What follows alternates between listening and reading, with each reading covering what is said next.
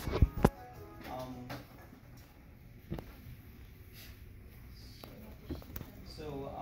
For those who have seen it before, it's kind of a mix of timing-based combat and Metroidvania. Last demo I had took place inside of this weird placeholder castle thing I made, where you just build a few slimes. This is closer to what the actual vertical slice is going to be. One other change I made is the resolution was quite zoomed in before, but I found it was a little hard because the UI was kind of cramped, and so anyhow, I changed it now so it's a little more friendly. I have more real estate to add stuff, and then that's what I'm seeing zoom functionality, but it just looks like it's a combat. You weren't inspired by Sultan Sanctuary, were you? I don't think I've heard of that one. It's a Dark Souls Metroidvania kind of thing. And, this is what I was hoping to have for this, but didn't get around to it. So.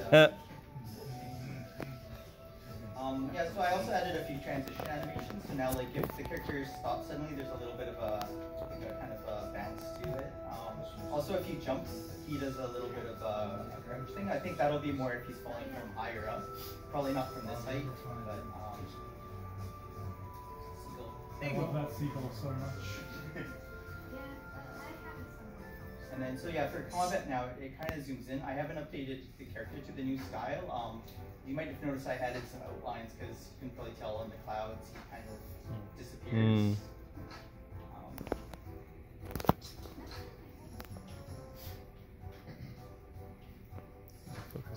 Also, there's like positions you can stand in.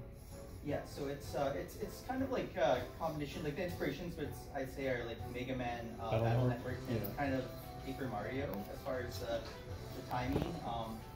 The slime enemies are kind of dumb right now because it's just mostly testing. They need a lot of balancing.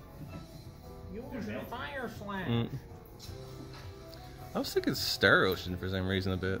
The other thing I enabled now is some pickups. So we have our currency, which is Sun Pearls, and a healing item, which I didn't get to in time, so it disappeared.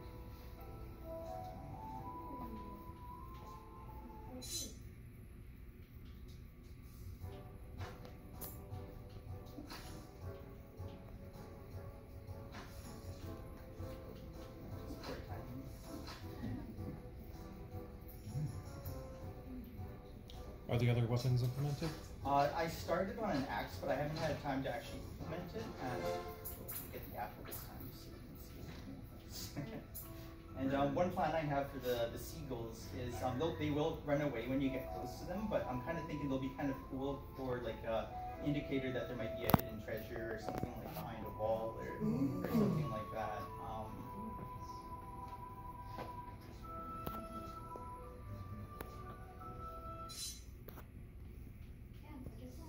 Is the bow in effect at all? Or? Sorry?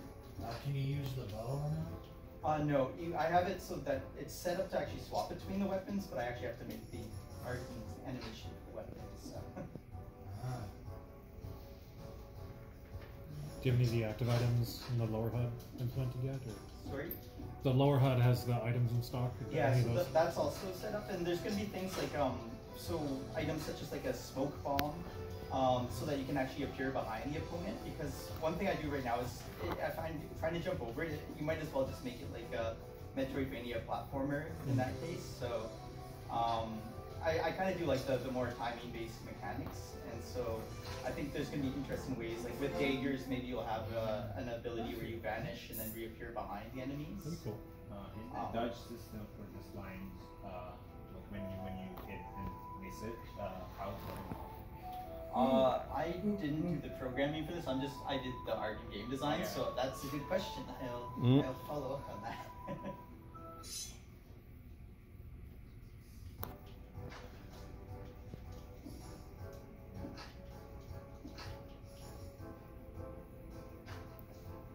I'm hoping to have a few more enemies for the next one too, with some different strategies. Like one of them is going to be a bird that has kind of like aerial, so there'll be a little bit more dodging involved. Like they'll fly above and drop things down.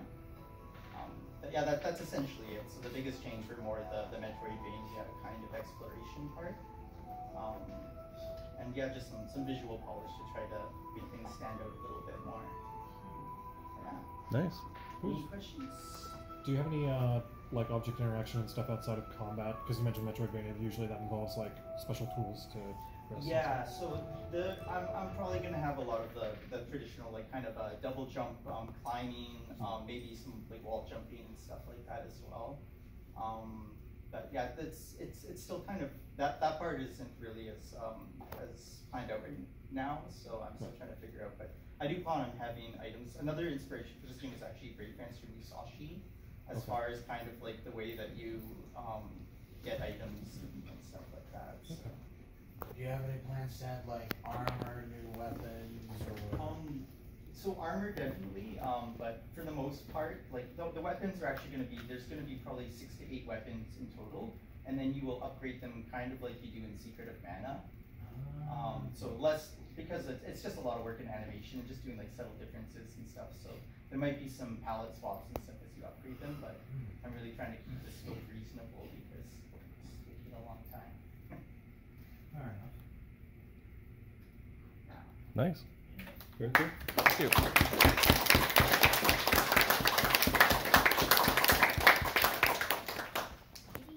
Exactly. Yeah, sure. No worries.